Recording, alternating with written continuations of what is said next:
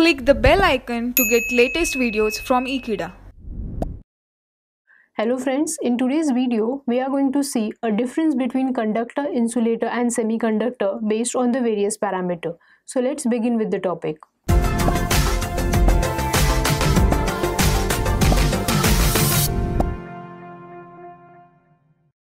The first parameter that we are going to consider for the comparison is nothing but conductivity.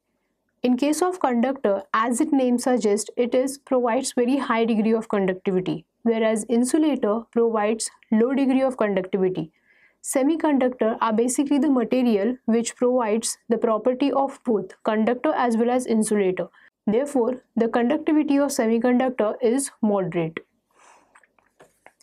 So conductor offers very high conductivity, insulator offers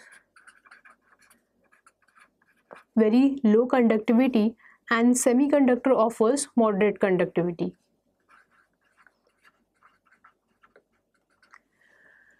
Now the second parameter is resistivity. As conductivity of conductor is very high, that means the resistivity offered by conductor is very low.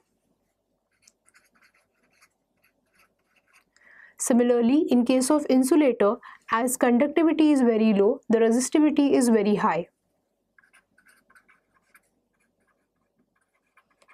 And in case of semiconductor, it is moderate only.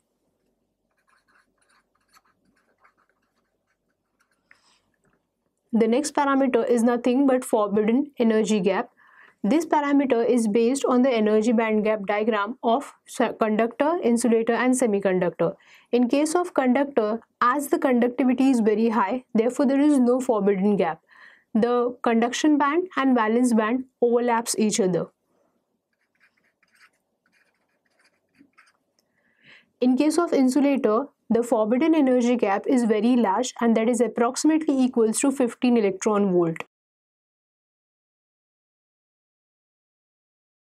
And in case of semiconductor, it is very small and it is equals to 1 electron volt. Now, next is the number of electrons present in the conduction band. In case of conductor, as conductivity is very high, and we know that the conductivity is dependent upon the number of free electrons. So in case of conductor, the number of free electrons are very high. In case of insulator, they are low as the conductivity is low. And in case of semiconductor, it is moderate.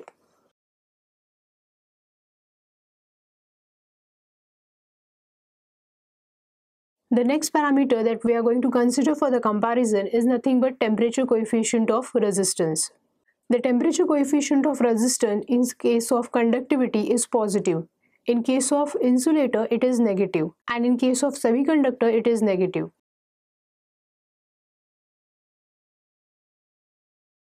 In case of conductor, as temperature increases, the conductivity of the material also get increased. Therefore, the temperature coefficient of resistor is positive. In case of insulator, as the temperature increases, conductivity get decreases. Therefore, it is negative. Similarly, in semiconductor, the temperature coefficient is negative.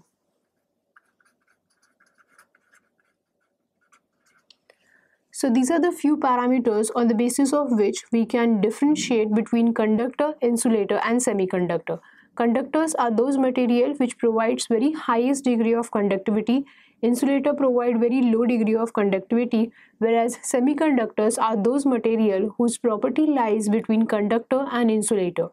At very low temperature, the semiconductor behaves as an insulator, and as the temperature increases, the semiconductor behaves as a conductor.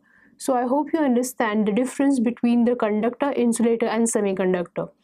So thank you very much for watching this video. Stay tuned to Ekeeda. Subscribe Ekeeda. Thank you.